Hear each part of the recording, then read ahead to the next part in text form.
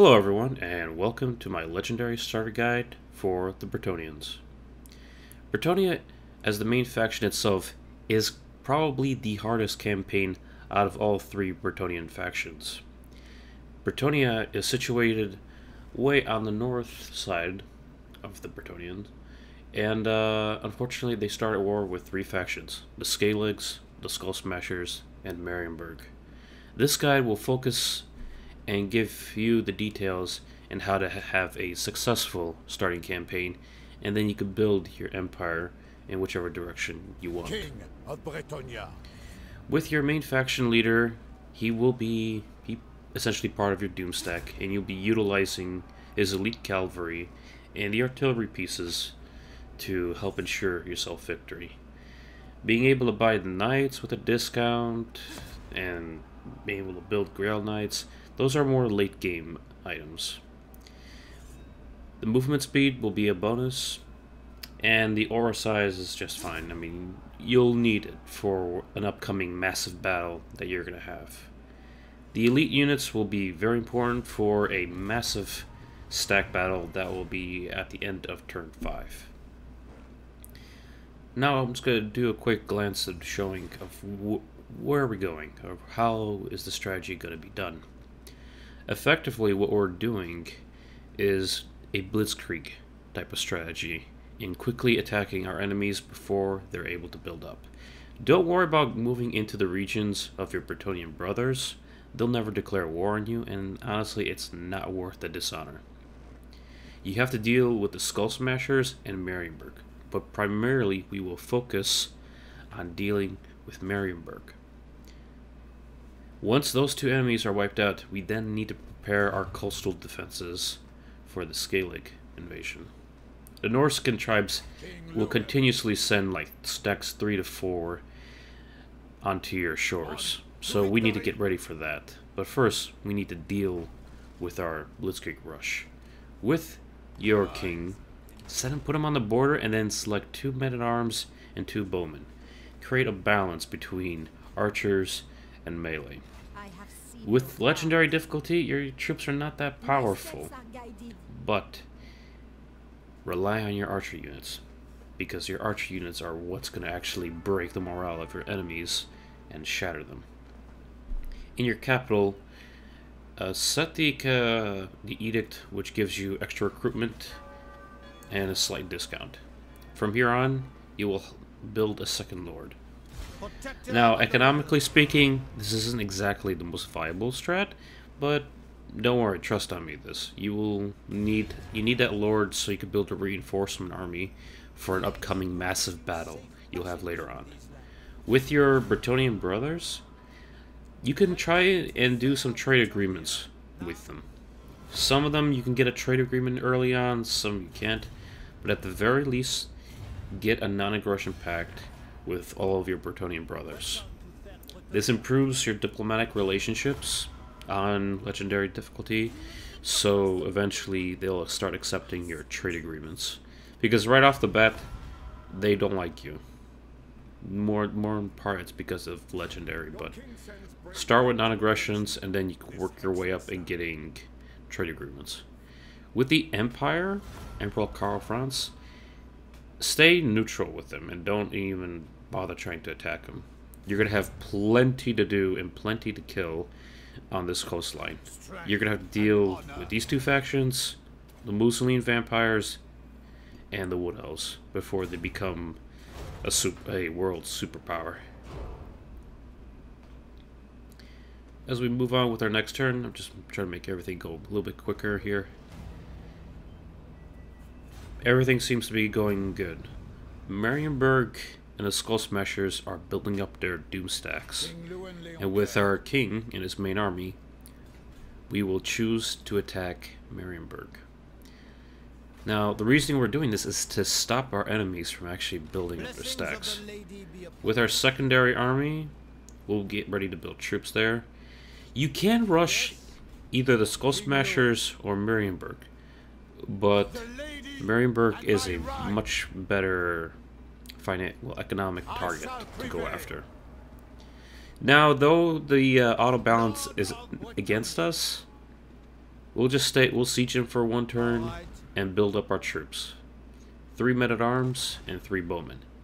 Build men-at-arms. Do not choose spearmen, because if you choose spearmen, the automatic victory will be either a loss or a Pyrrhic victory. With your agent, there is something you can do with the agent to actually cause some significant damage to that Skull Smasher army. Assassinating the faction leader. If you kill the Orc war boss, there's a chance that you might get like a Night Goblin or a Shaman. Unfortunately, I wasn't that lucky this round, so it's going to be a little bit more difficult. But either way, there is going to be a massive battle against that Skull Smasher army to prevent them from becoming an actual power. So we can then focus on our economics rather than spending money on troops to continuously fight these Orc tribes. Not to mention the Scalig. And the Scalig Norskins are preparing their doom stacks to come down towards us, so this has to be a quick blitzkrieg battle. Our secondary army has built up its troops, and then we can move them into reinforcement range. Protector of the realm. Ride to glory. From here, you have it's a 60 to 40 chance of victory. If you auto this battle, it's always a guaranteed close victory. You'll never lose.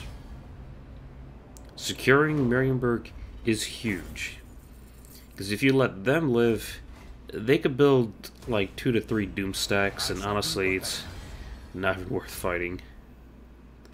They're a very difficult. Empire factions are very difficult due to the fanatic unit they have that doesn't break morale. Not to mention the Bretonnian infantry aren't exactly that great. From here, I'm just combining my troops to make the replenishment rate go faster due to me being over the citizen limit. Marienburg is still alive, though. Since we took their capital, they want peace more than anything. We are going to use these funds to further proceed our campaign against the Skull Smashers. Now, the most money you can get through a peace agreement with Marienburg at this stage is 4,700 gold. Unfortunately, that really depends on the RNG of your campaign. Sometimes you might have to go down to like 4,200 to 4,700. That's basically the price range. Sometimes they might go very low with you, and sometimes they might accept a high deal. It really depends on your campaign.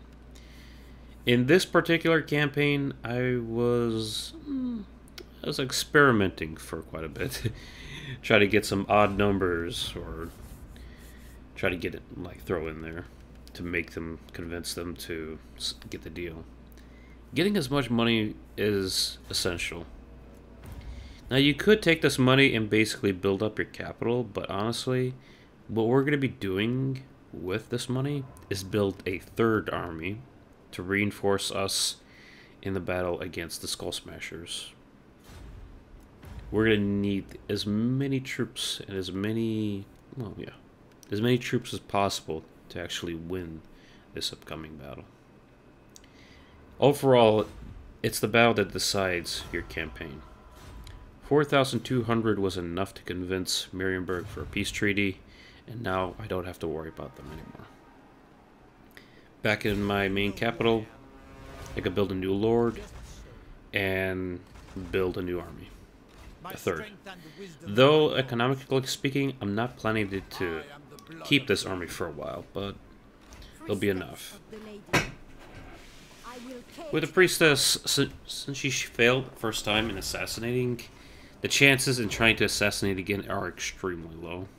So, it's either the first time it works or it doesn't. At this point, I just need her to get some levels, and maybe I could use her in battle. Now, the reasoning I'm sending my king to actually siege that city is to stop the Greenskins from actually building up their troops. Now, you're probably wondering, thinking, wait, but then the Greenskins will attack the king and kill him. Here's the funny thing.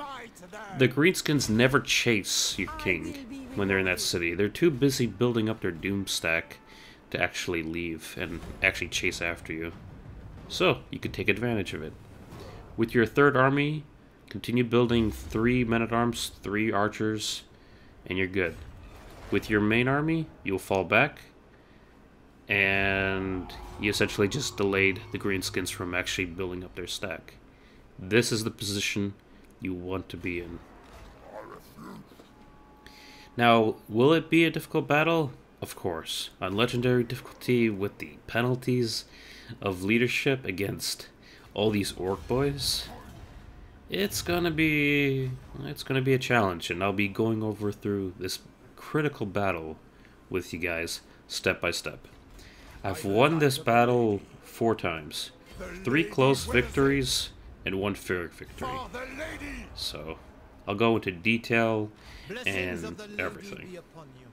I sent that reinforcement army into the castle just so they can replenish a little more. Now, I'll try to put as many troops I can into the main army before this whole battle starts. And then I'll bring them in as reinforcements to support me in this massive battle. The reason the greenskins have such a huge advantage is because they start with a defensive building, which gives them orc archers, goblin wolves, and I believe, and 2 more orc boys, yeah.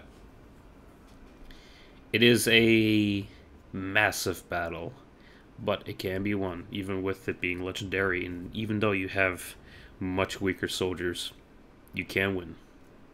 And we'll be going through that right now. At the start of the battle, you need to start it and try to put your trebuchet's artillery as far back as you possibly can. You'll need that because you don't want the greenskins to attack you immediately.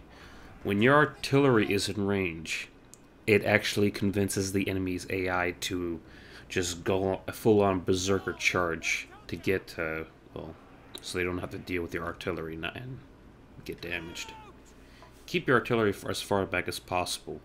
You're going to be creating a line of both infantry and then archers in behind. You will separate your cavalry units by 2s. 2 cavalry on your right, 2 cavalry on your left.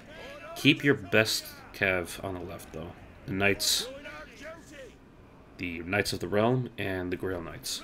And give them, and those elite knights, give them a detachment of 3 archers.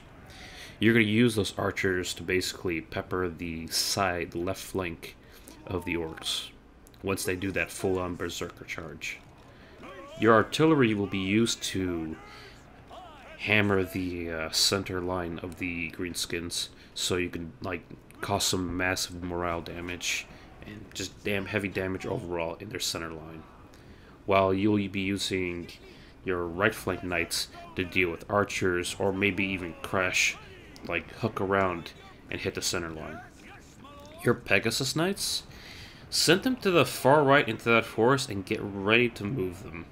That unit will be utilized to attack the enemy's artillery. The enemy has 1 artillery unit, and it's in your best interest to get rid of that artillery unit as soon as possible. If that artillery unit starts firing at your line, it does a -10 morale debuff, so it is utterly devastating. So, keep in mind on that. This is going to be a massive battle. Now, if you're playing on legendary difficulty, you will definitely know that you can't pause the battle. But if you play on lower difficulties, let's say very hard or any lower difficulties, you can pause the battle and give orders to your troops while you pause the game. But on legendary, it just isn't an option. It will take you a little bit of time to organize your troops, so do keep that in mind. The reasoning we have these 2 extra lords is exactly what you may think it is. 1 lord will be covering the morale bonus on the left flank, and 1 lord will be covering the morale bonus on the right flank. This is going to be a massive battle. And your archers, and what's expected to happen is that your center line is going to get crushed. The orc boys are essentially just have better stats than men-at-arms. And what we're counting on heavily is the archers to basically, when a gap is opened, your archers will focus on doing as much damage to that gap and will cause a significant amount of damage to the greenskins. At the very start of the battle, the greenskins will do a full-on charge and they will start flanking with their wolf riders as soon as possible. With your melee units, your men-at-arms, make sure to charge the enemy's orcs. Do not just keep them in a standing formation. Like, basically in a defense formation. Because if they stand, they'll have to absorb that big charge attack from the greenskins, and it's going to be devastating. They're actually going to falter much faster than them actually charging the enemy in return. You might think, well, maybe you should have built spearmen. Unfortunately, the spearmen just have slightly better defense, but overall their stats are much weaker.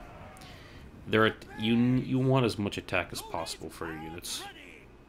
Once you start moving up this artillery, it could trigger the greenskins at any time. Moving your Pegasus Knights even closer will also trigger it. Keep the peasants. The peasants are honestly kind of useless in this battle, but I just keep them on the side in case I need to catch the Goblin Wolf Riders. Stats-wise, you want your men-at-arms to charge the enemy's units, so basically it's a battle between charge bonuses. Your men will actually take a little less damage. They'll still lose, but they won't take a full-on loss. Now with these Pegasus Knights, I'm trying to get a little closer to the enemy. It actually could trigger the enemy to actually do a full-scale attack. As for this special group, this I'll call like a special task force, this left flank group will be responsible for breaking the left line and then doing as much damage as possible. There's enemy movement, something's going on with the AI, they are moving up.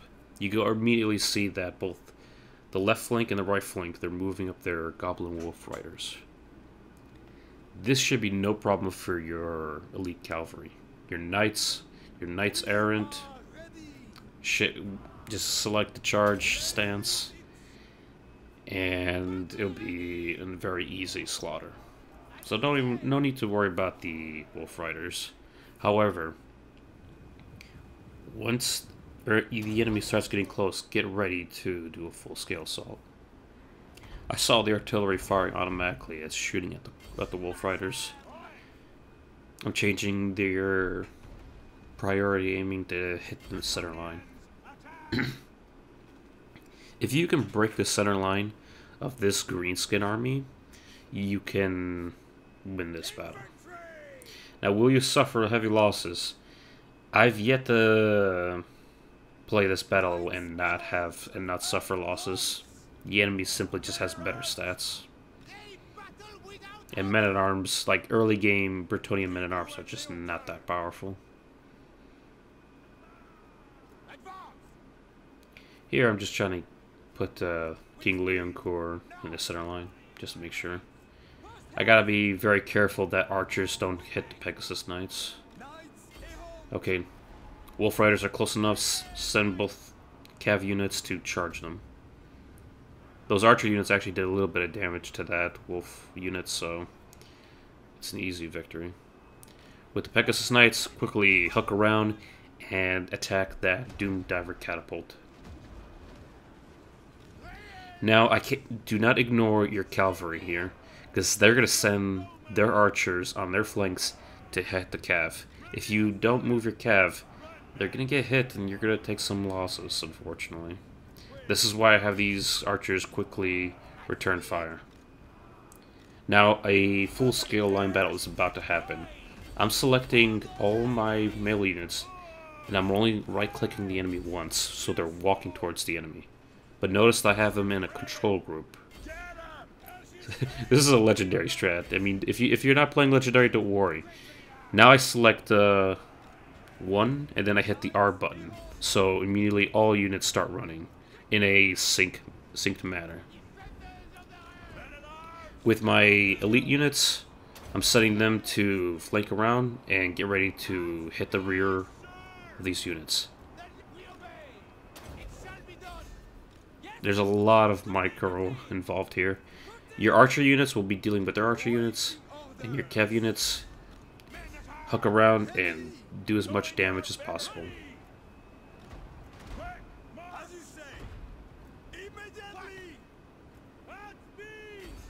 Make sure to not give the enemy any chance to use their archers against your horses. The middle line's already faltering. That's fine. It's going to happen. Your middle line is just not strong enough to take on orc boys. You're hoping that you can break their flanks and cause a mass rally. The orcs will continue pushing, and they'll hit the catapults and trebuchets. With your Pegasus Knights, use them to reinforce whichever flank needs it most. Now, keep in mind about legendary mode. Even though you could break a unit and make them rout, very often they're going to come back.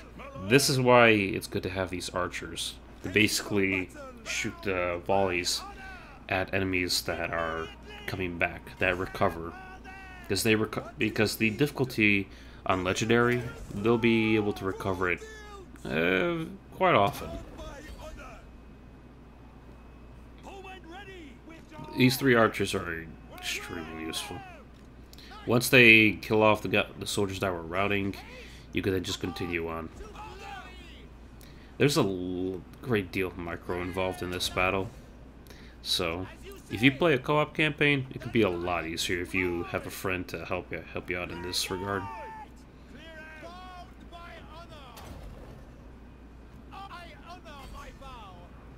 Both the left and my left and right flank are doing extremely well.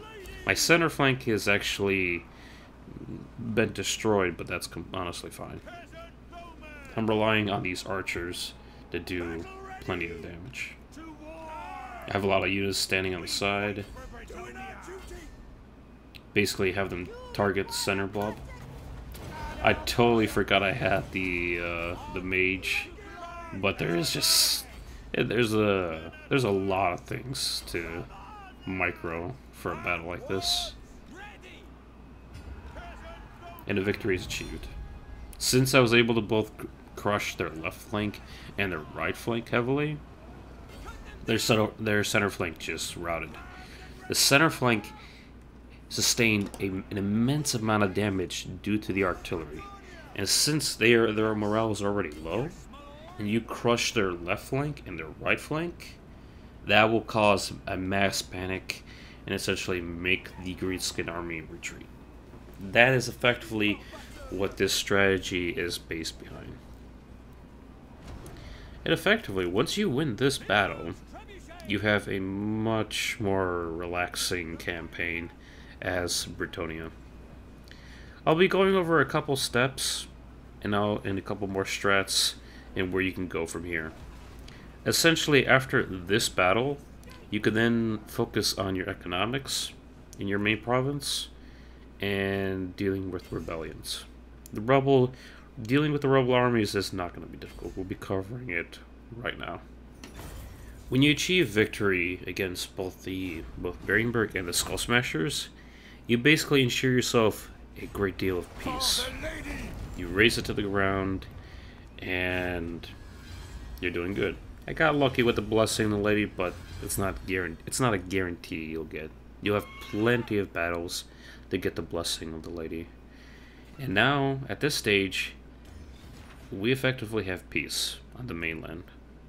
The Norskin tribes are still going to be coming for us, and trying to send an army up there at them right off the bat in the early game is not worth it.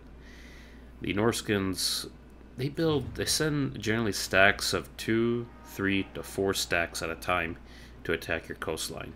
And right now, with my main army, I'm going to have to deal with 2 rebellions, both at my capital and Marienburg.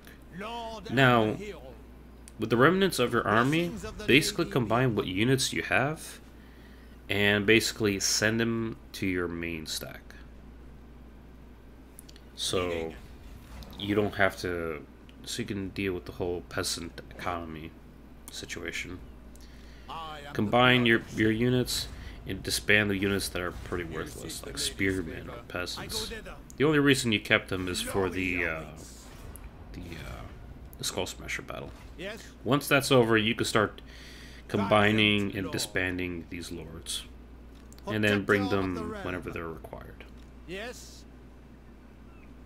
You can focus basically your economy at this stage to My strength and wisdom have more are economics or have a strong military. Just continuing to combine the troops together, and we'll be more than ready to move out. I was a little confused there for a second why it didn't work, but this is a good standing army. I lost a Knight's Errant in the battle, but unfortunately some losses can happen. If you lose your Grail Knights or Pegasus Knights, or you lose way too many Knights, I would honestly suggest you restarting, because it's going to be a while before you can get those type of powerful Knights again. They're definitely not worth losing. Do keep an eye on it. The leadership buff was, with this campaign in general, you'll be focusing both on leadership and the campaign skills.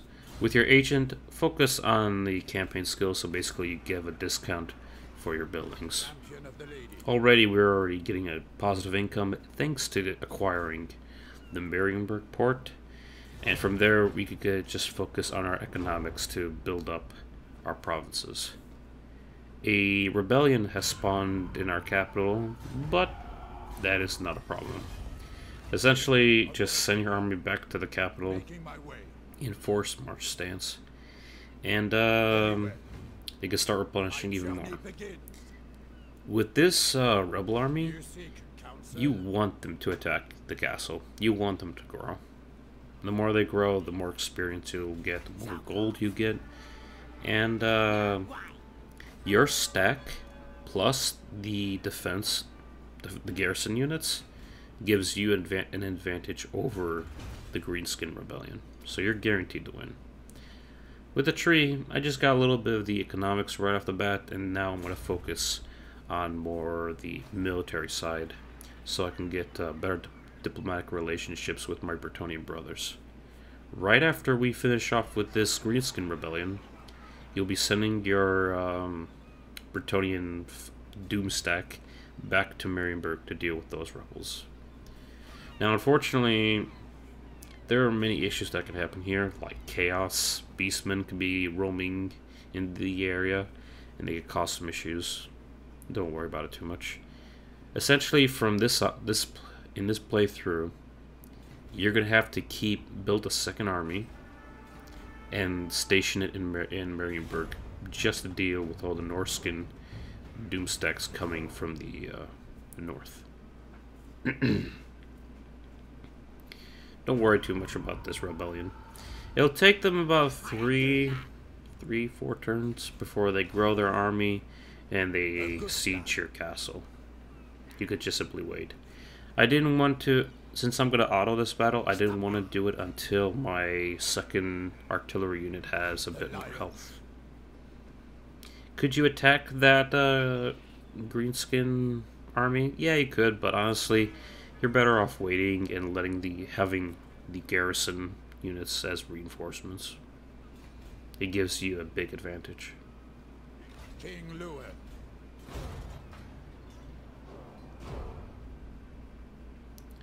But particularly, I must say that, in all honesty, the hardest part of this campaign is essentially Marienburg and Skull Smashers. Eventually, you'll be working your way down southward towards the Wood Elves, and dealing with them as soon as possible is a good strategy, because if you leave them alone, they might be this isolationist type of faction at the start and in the mid game, but then they turn into a superpower and they just steamroll everything. So This is wrong. trying to deal with them should be a priority. I shall seek great relics. That rebel army should be attacking the capital here in a moment. Just let the turn finish, and there we go. They're sieging the capital. King Lewin. Take your doomstack and attack. Bretonnians. And it's not even fair. 80 to 20. Auto. So you basically just auto it. Decisive victory. You get yourself a nice, what? You get plenty of, bit of gold. Sure, you're not going to ransom the targets because you don't want to lose honor. And essentially just execute the victims, gain the honor, and you're good to go. Who calls? With King Leoncoeur, I'm essentially going to be focusing down on the leadership tree right off the bat. If you're going down campaign skills, go for a lightning strike as soon as possible. You're going to need it if you're going to be fighting the Warriors of Chaos and the Norscan tribes. The Norscan tribes, Scalig, they generally only roam around in stacks of 2 to 3. And they're always going to be in reinforcement range of each other because generally their armies are very weak. They rely solely on numbers, massive numbers, to overwhelm their enemies. And with Lightning Strike, you essentially counter that ability. You seek counsel? With your main stack, chase after the rebellion, and you'll have an easy victory. After you complete your victory against the rebellion, the orcs, you can then send your stack to deal with the rebellion that's growing in Marienburg.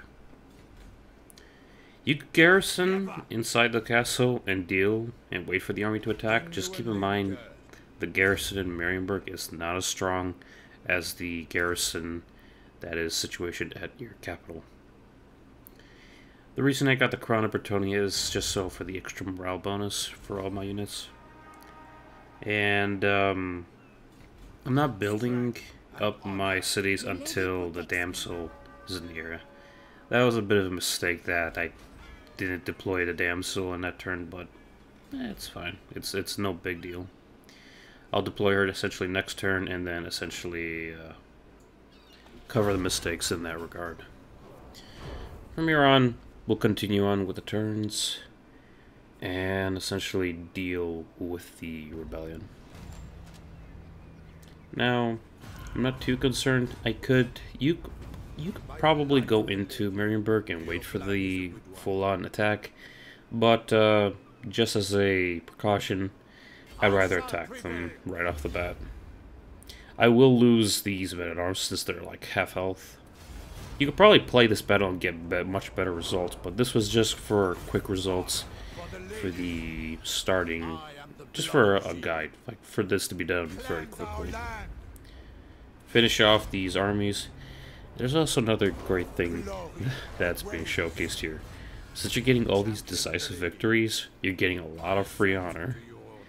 And with this region in general, you could essentially take advantage of these rebellions and essentially just farm these rebels and just continuously obtaining honor and improving the economy of your region. Through your research at this point, you have a strong base to start from here. You can essentially build up economically both your main capital, the small village to the side, and Marienburg, and just build up this economic powerhouse. But do keep in mind to keep an army in Marienburg. If you don't, you're going to have trouble dealing with the Norscan factions that are coming in from the north.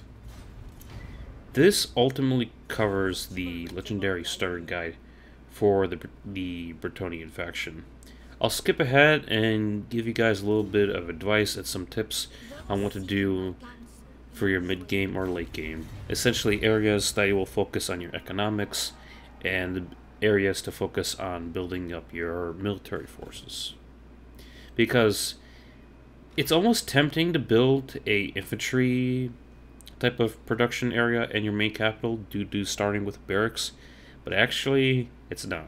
You're better off using the your main capital as a area to build more heavy knights like Grail Knights or Hippogriff Knights rather than just foot squires or archers. Archers and spearmen will be situated at Castle Artosis, and you'll see that here right in a second. In this campaign, I was essentially playing as Bretonnia, and I chose the option to do the final battle against the Chaos, the forces of Chaos.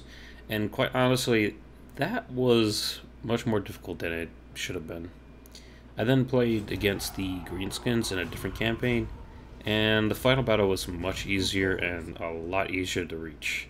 Because with Bretonnia, you have to go through a lot of chaos territory, and you gotta deal with the Scaligs and the Varg. This, it might look a little bad with how these doom stacks are in Bretonnia, but honestly, this isn't a problem. I essentially could build my own stacks in a short amount of time. Marienburg more than likely is going to fall due to how many stacks are surrounding it. However, I have a decent number of 2 stacks in my capital, and my capital is like tier 5, so technically it's like 4 stacks, 3 stacks, strength-wise. This castle is extremely important for your troop production. You'll be using this to build up your spearmen, your polearms, and your archers. This woodworker shop is critical.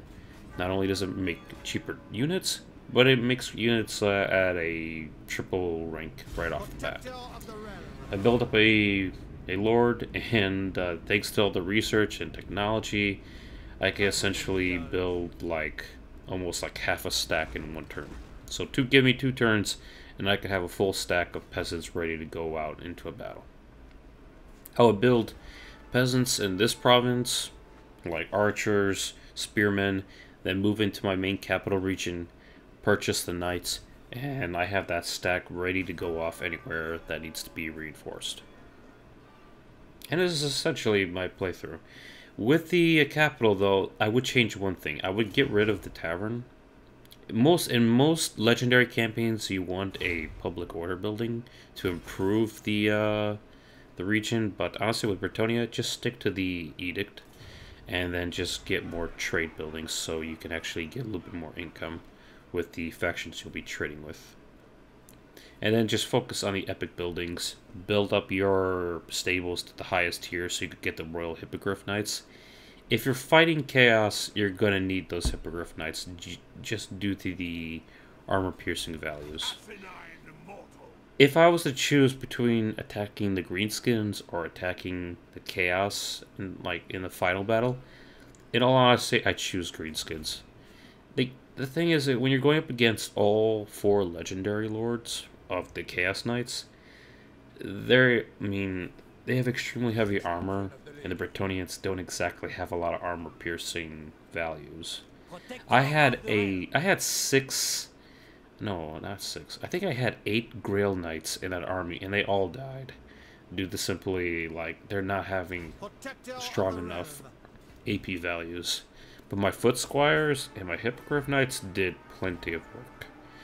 But honestly, the battle was a bit close. If you guys are interested in the battle, I could do it in another video, but for now, to keep this video short, I'll more than likely be ending it here. You can also see the expedition I did into the Wood Elves. This was back when the Wood Elves were already making confederations, and they were already too strong. And honestly, I had 3 stacks go into that area, and they suffered heavy attrition and heavy damage. Essentially, my stacks were destroyed. But they were able to cause enough damage to basically stop the Wood Elves from expanding from there. I didn't bother to destroy the Oak of Ages. It doesn't produce units, so it's completely fine. Once you raise down the Wood Elf villages, they don't come back. But, yeah. I do hope that this guide was helpful for you guys. A quick browse through the tree of my leader, and that is all. I hope you guys enjoy the guide, and I'll see you next time.